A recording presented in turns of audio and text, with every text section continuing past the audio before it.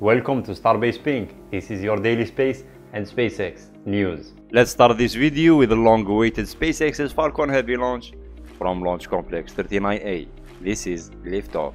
Liftoff.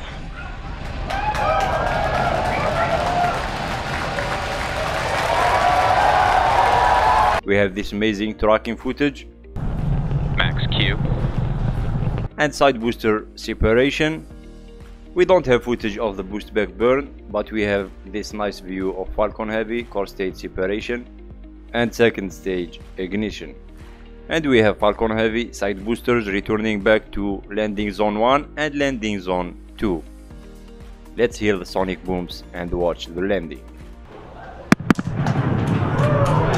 There we just heard sonic booms.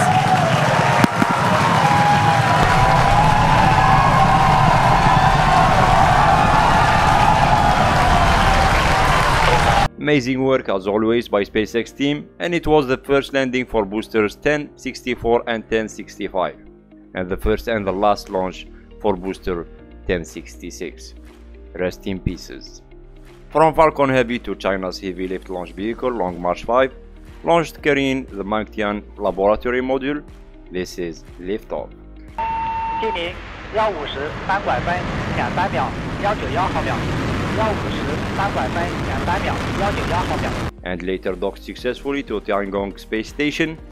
Glad we have this beautiful footage captured from Mengtian module. The next step is the relocation of Mengtian to port dock of Tianhe tomorrow. At Starbase, captured from LabPadre's Nerder camera, we saw Ship 25 cryogenic proof test. It looks like everything went according to the plan for today's test, and we have possible closure for tomorrow, Thursday, November 3rd from 8 AM to 8 PM. Rocket Lab recovery team making the helicopter ready for their next electron booster catch attempt, planned for Friday, November 5th at 5:15 PM UTC. Someone tweeted about 7 months ago suggesting the name of the mission, Catch Me If You Can, instead of There and Back Again. That's how we got the mission name, Catch Me If You Can. Very nice. And we have the payload integration completed.